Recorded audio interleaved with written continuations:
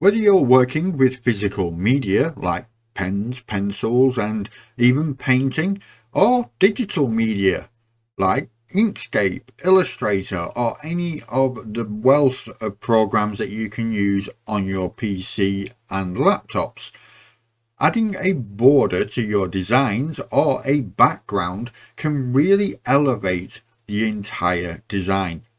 So today, I'm going to show you how you can do it yourself.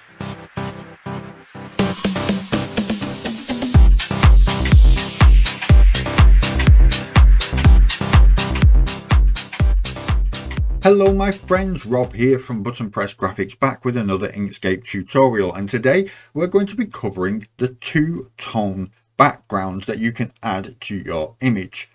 So without further ado, let's get started. Now, as you can see on screen, I have this BPG graphic that I have quickly created. It's nothing special, but it looks quite good. However, it's missing something, and what it's missing is a little bit of polish. Now you can do that by simply adding a shine onto the letters or adding little extra bits. But often what will help it more than anything else is by adding a border or a background. So let me show you exactly what I mean before we start on the main project. Now I'm just going to zoom out a little bit, and as you can see, it is just a simple graphic that I have grouped together. If I was to hold Shift, Control and G, as you can see, them are all the different elements that I have set out. So I've just grouped them back together, and what I want to do is I just want to add a random shape. So I'm going to go with a circle. A circle is a basic shape that you can add.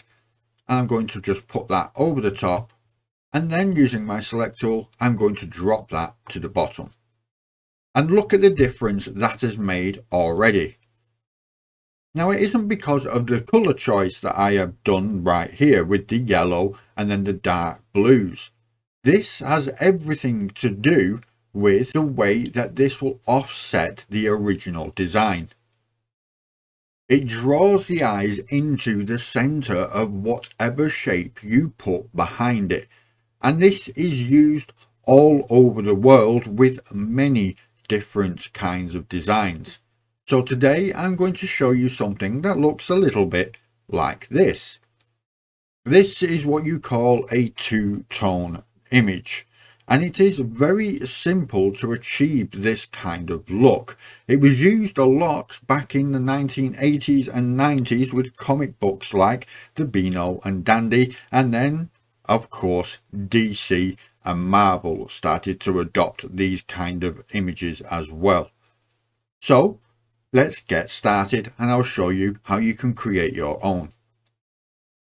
Now firstly, I want to get this one and just move that out of the way. We don't need that right at this moment in time. And I'm going to keep this circle right here. You've seen the difference it can make with a yellow circle behind the blue. So now I'm going to change this to black just so it's easier for you all to see. And I'm going to change my opacity as well. Now what I've done here is I've just opened up my fill and stroke menu on the right hand side. If yours is not open already, you can find it right here with this icon which says fill and stroke when you highlight it. Give that a click, and once this menu has opened up, you will be able to add a gradient. Now what I'm going to do with this being a circle is I'm going to add a circular gradient, which is this one right here. Now as you can see, this gradient is a very gradual one. Now the opacity is what is going to matter with the settings that we are going to use. So what I want to do is I want to make this a little bit wider in the middle, and then I want it to fade out a lot sharper than it currently is. Now in order to do this, you can simply click this and drag along. And as I do, you can see that it widens the solid part of the circle and the gradient that's contained within it. Now it looks very sharp, as in it gets to this point right here with it being completely solid, and then it starts to fade out. Now, when you want it to start fading out is completely up to you, but I think somewhere around halfway would be perfect. Now, as you can see, I am actually using the node that's appeared on these lines, and that will give me more control over where I want this gradient to start and stop. But this looks around perfect to me right now.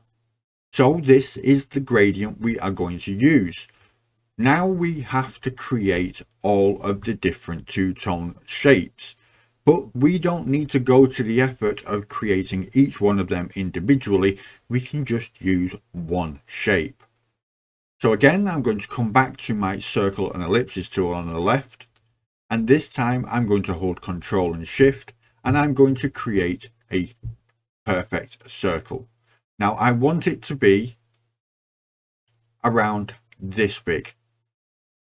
Now it's worth mentioning that when you are creating this circle, the smaller this circle is, the more strain it is going to put on your hardware, because we are about to use tiled clones.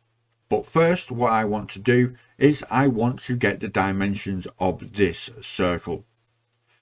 So I'm going to give that a click, and as we come up to the top, we can see exactly the dimensions that have been set. Now I do kind of like the oval, so I'm going to keep it like that. However, what I'm going to do is I'm going to round up this number, because this will make it easier for the next step.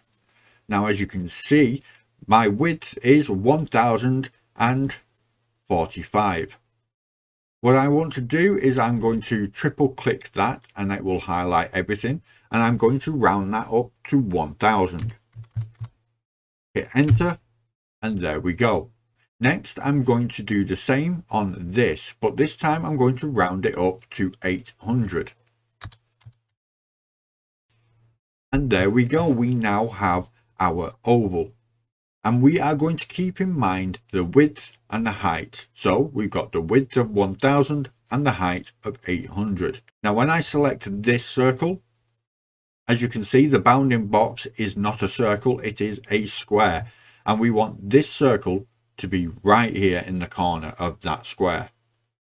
So to do that, we are going to select this little circle, and then we're going to hold Shift and select this large gradient circle as well.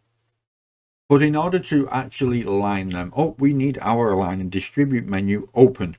Now mine already is open right here, but if yours is not, you can find it on the right hand side here. Give that a click and this one will open up.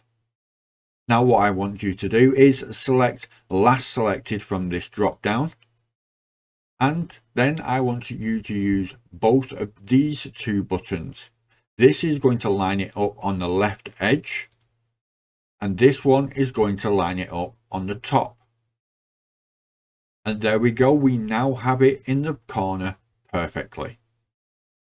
With that done, we can then click on the canvas so we can deselect everything.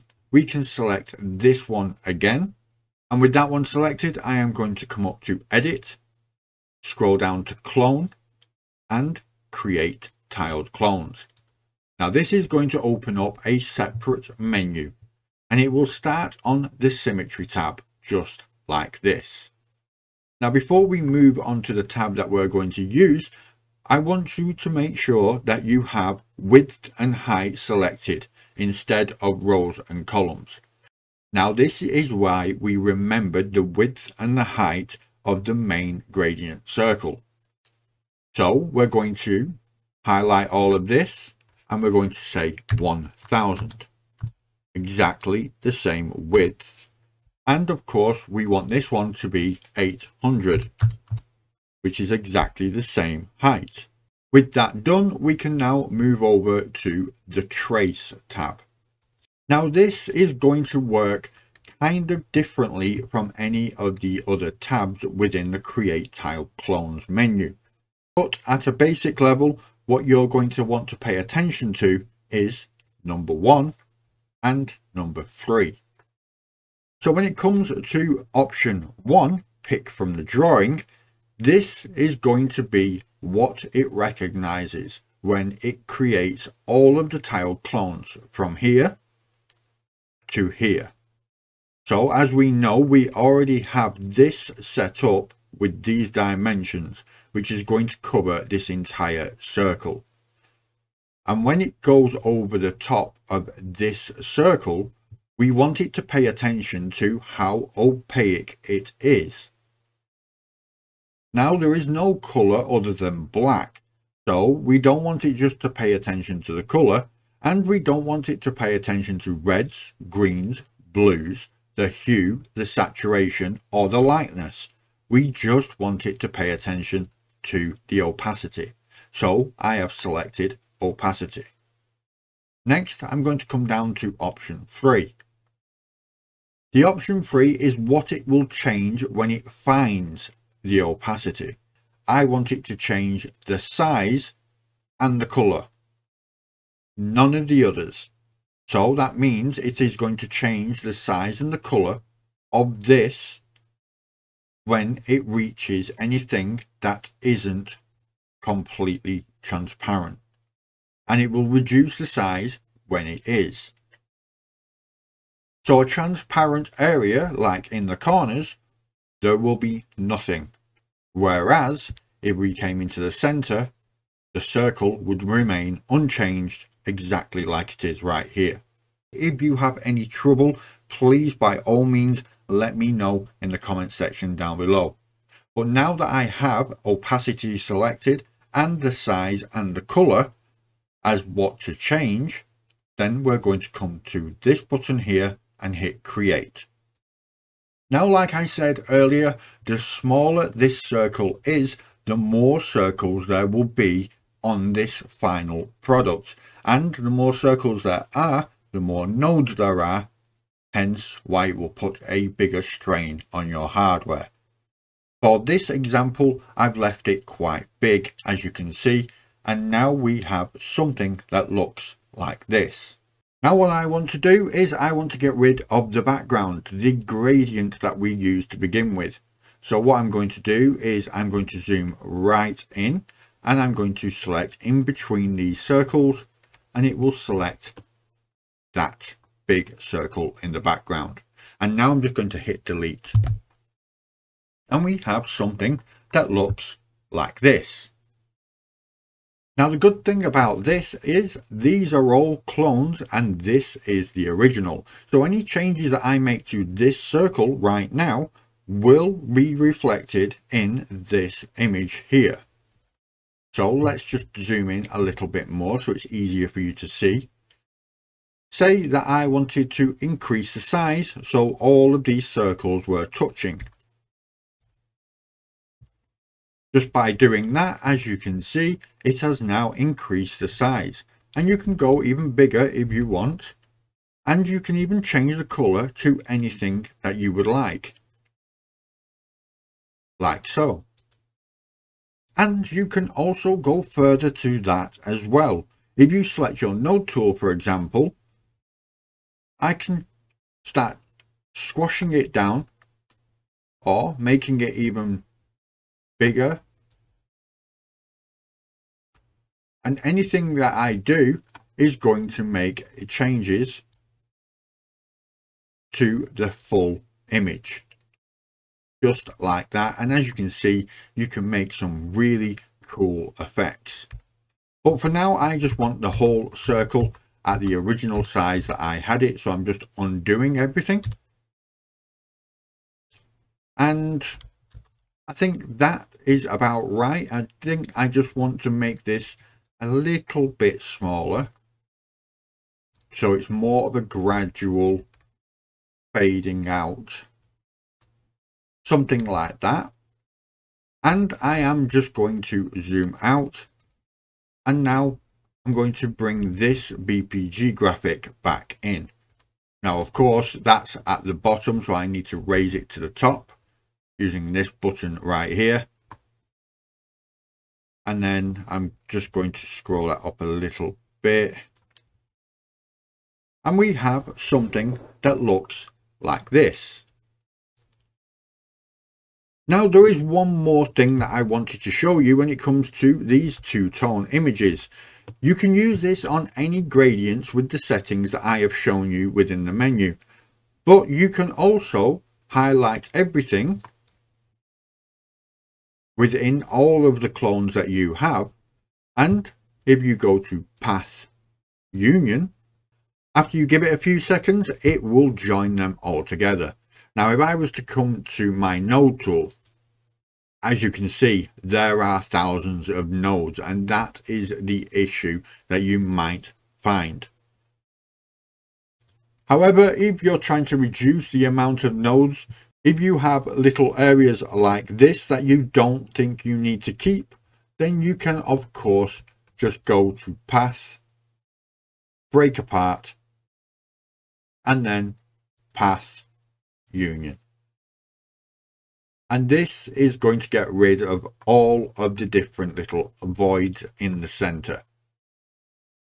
Now if I come back and I bring this back over with the background, we can now add anything that we want to it like it was a normal object. If you found this video interesting and useful, please let me know in the comments. You can give me a thumbs up as well, as it shows me what content you really like. But if you didn't find it useful at all, please by all means give me a thumbs down.